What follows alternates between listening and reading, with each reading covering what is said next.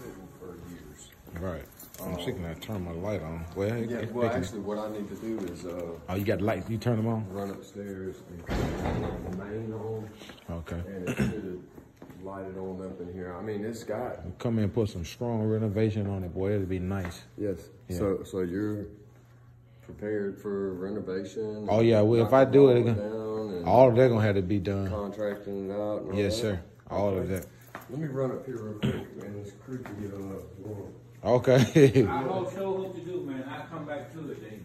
Oh yes, sir. Yes, sir. I've been hitting them golf balls. You probably wouldn't recognize it. My contractors get a hold to it. We'll strip this whole, layout of it. It'll look totally different. But I would say this: it'll be life.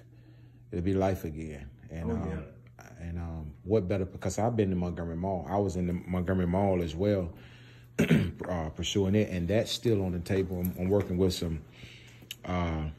The three Canadian gentlemen who purchased it, and I met with them about another vision there. So I want to do. Look at that, Eastdale Mall. That's nice.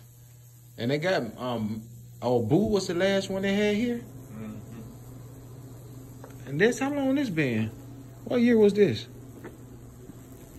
And Boo seemed like it wasn't that long ago. And they bring back memories. It's life here, man. And a lot of it. How many rooms is it? That's what I wanted to know. 1? Oh, 8 rooms. It's more than enough rooms.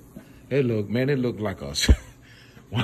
When I tell you, it looked like a little a scary movie or something going down through there.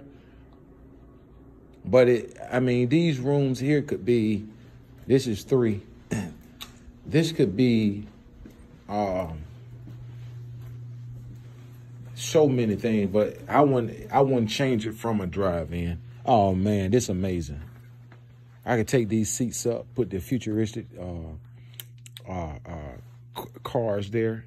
This is amazing, man. Got the speakers and everything. Ladies and gentlemen, look.